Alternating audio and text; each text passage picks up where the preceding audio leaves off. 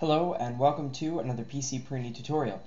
Today we are actually going to be going over another private server type thing. Last video we did a private Jabber or XMPP server. Today we are going to be doing a private Ventrilo server, which is sort of, the best way to describe it is IRC with a voice chat. And this is a private server running on your Mac. So here we go. First of all, we have to do the obvious. It's pretty much, I should put a disclaimer. It must download mats.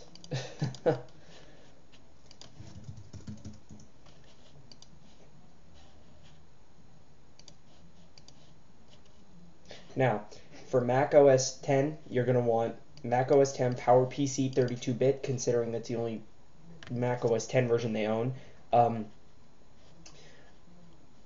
Mac has a program built into it to run PowerPC stuff, so it'll work.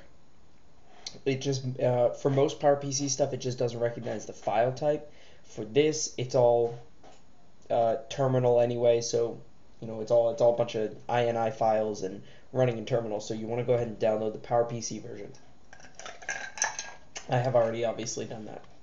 Now I moved and renamed my folder, so if you see anything that says Ventrilo Server spelled out exactly like this, make sure that you have you know where yours is, and you know how to get to it, and you know what it's called, and you're going to replace all that information with all of my information with yours. The first thing you want to do is probably take a look at the .htm file. This is going to give you some basics about the server. None of this is really all that important except for this right here.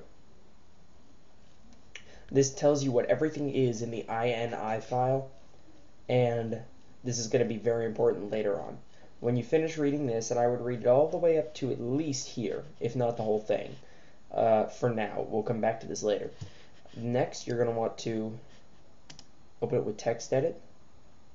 Now, I've got this running for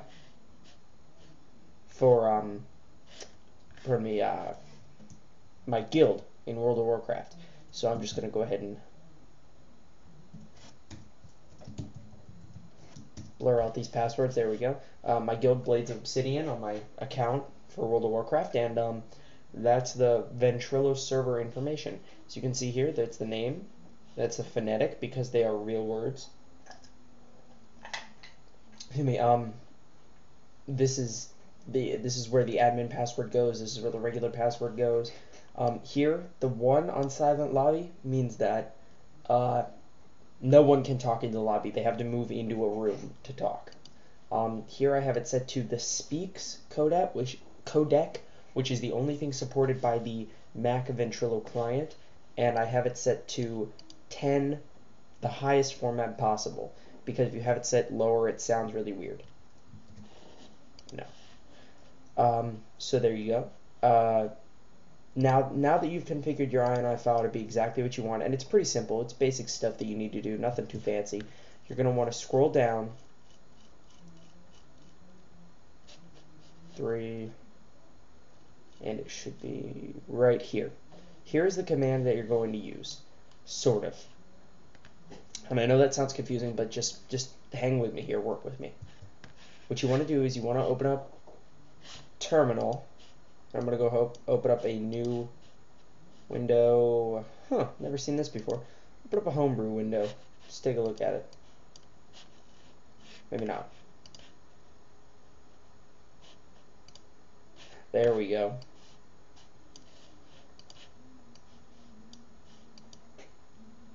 This is, now I have it running the homebrew theme, but you can have it running the default theme. It's really not important.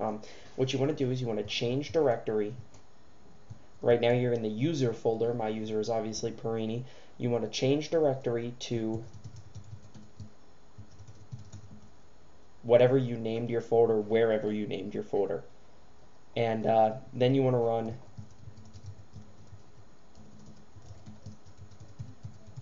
the INI file in a then the command you want to offer it is -f, and then you want to also tell it where the INI file is. And if you hit enter, it will give you all your basic information, which you've already plugged in, and it'll say ready, and it'll start to give you connect, disconnect messages. Now, whoops, don't want to do that. There we go. Now, you're going to have to keep this running for all the time that you want to be able to connect to Ventrilo, so you want to keep it going, keep it running. The only other thing that you might want to do, and that if anyone outside of your home network is going to be using this, that you absolutely need to do, is port forward. Now, I've done a little bit of port forwarding before. The Ventrilo server uses the port 3784. You forward it to your IP address, and there you go.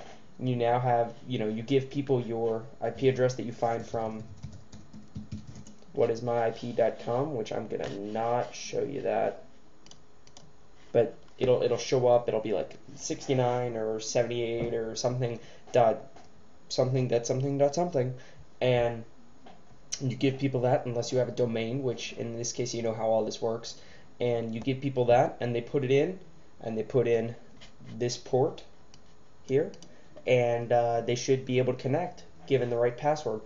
And right now, yep, we've got this would be me.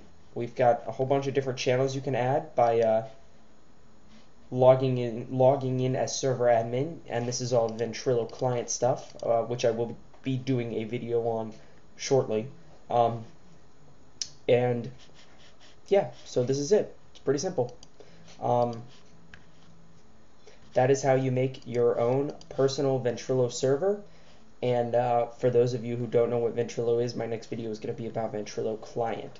So don't worry about it. Your info's coming soon. Thanks for watching, and woot.